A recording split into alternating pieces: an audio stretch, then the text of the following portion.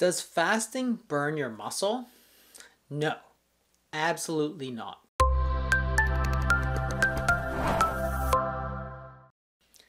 Remember that what you eat and how much muscle you build are two completely separate things, and they barely interact at all. When you eat, you're taking food energy or calories, and your body is going to burn those calories and it's going to store the rest. And it can store it in two ways, either as glucose, which is a form of sugar, and as fat. And when you're not eating or fasting, then your body will take those stored calories back out from storage so that you can use. And it's going to take it in the form that it was stored, that is either from the sugar or the fat. It doesn't take it from the protein because the protein is functional tissue. That has nothing to do with muscle growth. How do you grow muscle? Well, exercise. If I could just eat and grow muscle, we'd all be like Superman. Proteins are made up of smaller building blocks called amino acids.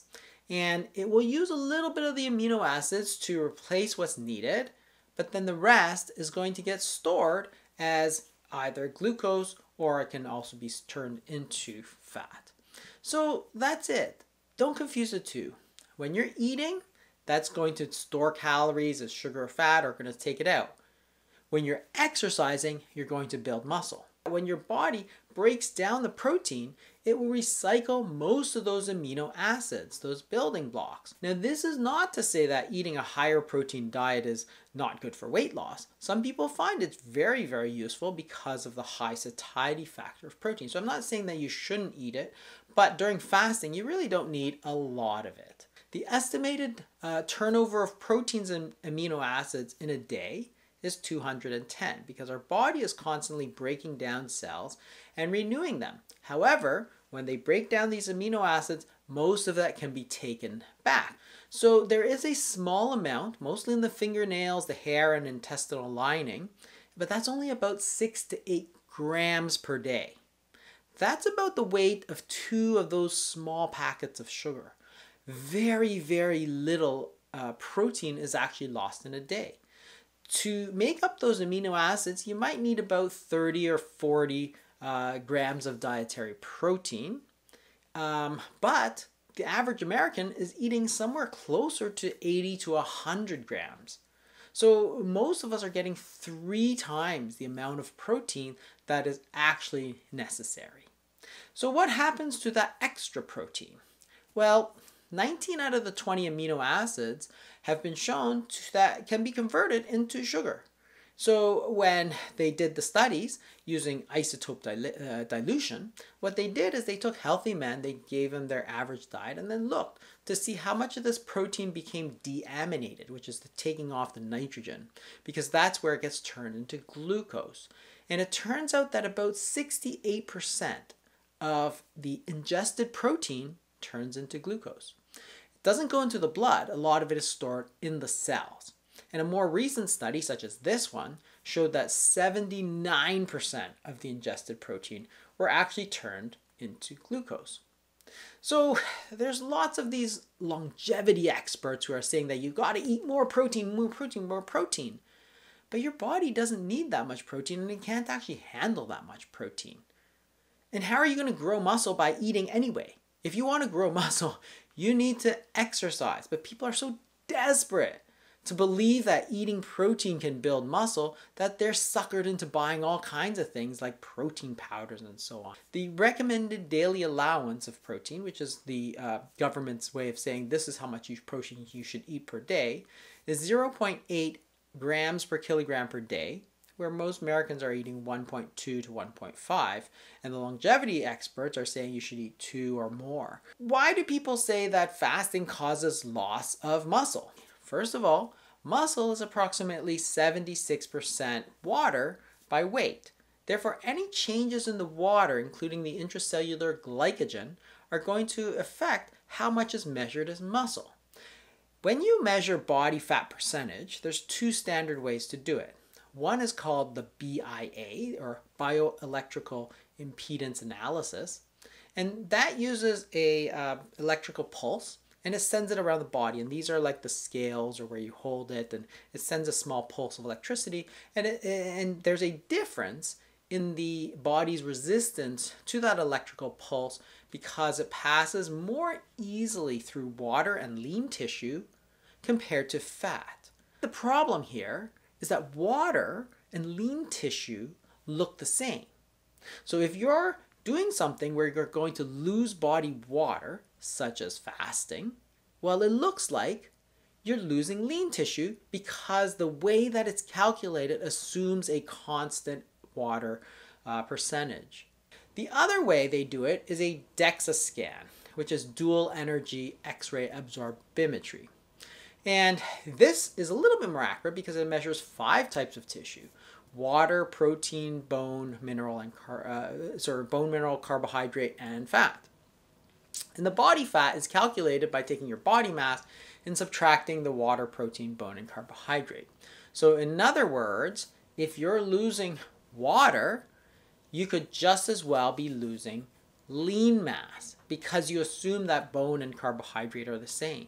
So again, it's because of the way it's calculated, you're assuming that water is steady, where actually you're losing water. You're confusing that water loss with lean tissue loss. And this is what we see clinically too. When people do these DEXA scans or so on, and they start fasting, they're shocked and horrified to see that, oh, their lean mass has gone down by 5 pounds. They'll say, oh, I lost 5 pounds of muscle. It's like, how can you lose 5 pounds of muscle in one day? And then when they start to eat again, it's like, oh, my muscle went back up. It's like, duh, you never lost muscle, you lost water. It's the way that it's measured, either through BIA or DEXA. What you need to do, of course, is measure muscular strength. And really, this is the best study that did this. And what they did was a 10-day fast. Okay, so not short, but not a water-only fast. They had about 200 to 250 calories per day, and done in the Buchinger Wilhelmi Clinic in Germany, which is a well-known fasting clinic. And what happened during these 10 days of fasting? Well, you can see that the body weight came down, as did the waist circumference. So that's expected. So that's good. And then when they refed, some of the weight came back up, but not all of it. And at 3 months follow-up, you see a lot of the weight went back on, which shows you, as expected, that if you don't keep it up, then your weight is going to go back up. So no surprises there.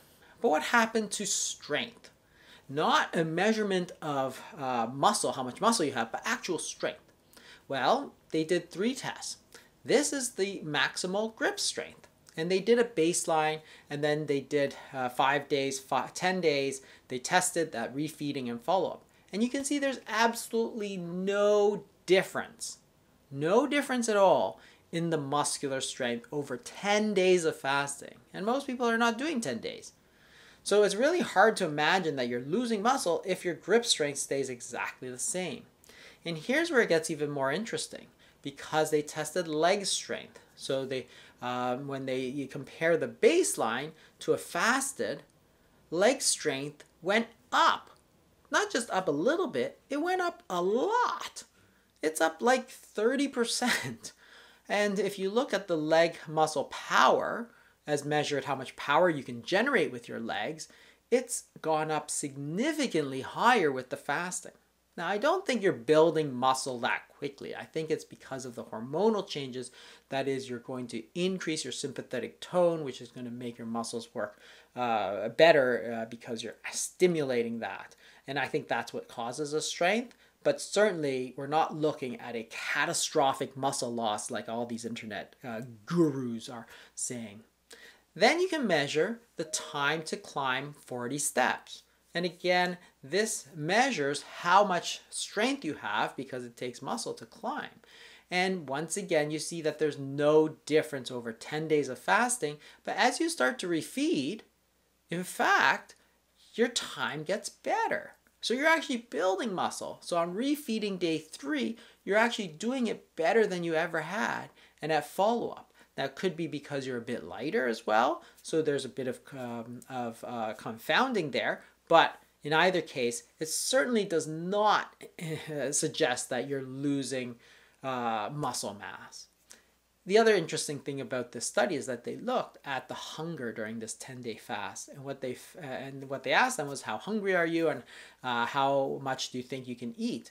And during the 10-day fast, in fact, over the first 5 days anyway, you saw a very significant drop in hunger, which is different than what most people think. Most people think they're going to be overwhelmed with hunger, but in fact, the hunger actually steadily drops and then goes back to baseline once you started. And I'll also mention one very important type of muscle, heart muscle. And there's a recent study just published in 2024, which is the InterFast MI study, which looked at people after a heart attack, a significant heart attack. And they had a group that did some fasting and a group that did not. And what they found was that the people who had actually fasted had much better improvement in their heart function. That heart muscle wasn't being eaten away by the fasting. In fact, the hormonal changes actually caused an improvement, a significantly better improvement after a heart attack than the people who didn't fast. I'll see you next time.